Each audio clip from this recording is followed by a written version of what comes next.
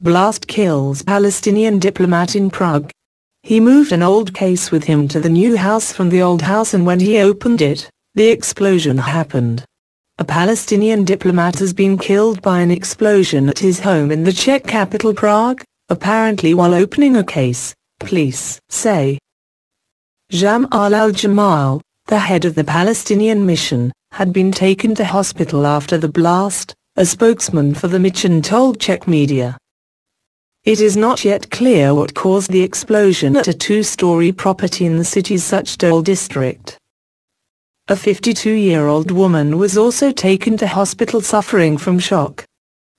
Palestinian mission spokesman Nabil El-Fal told Czech public radio Mr. Jamal had been in the flat with his family at the time of the explosion, AP reports.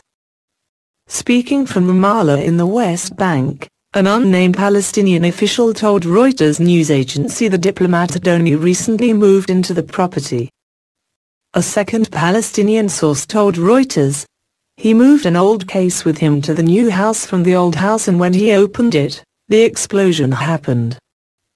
The blast had probably been caused by careless handling of a dangerous explosive. According to the site, the blast occurred as the diplomat was opening a safe.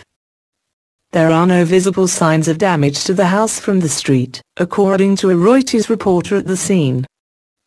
The Palestinian Liberation Organization (PLO), which is recognized by the UN and Israel as representing the Palestinian people, has diplomats based in European and other capitals, and has a mission in Prague.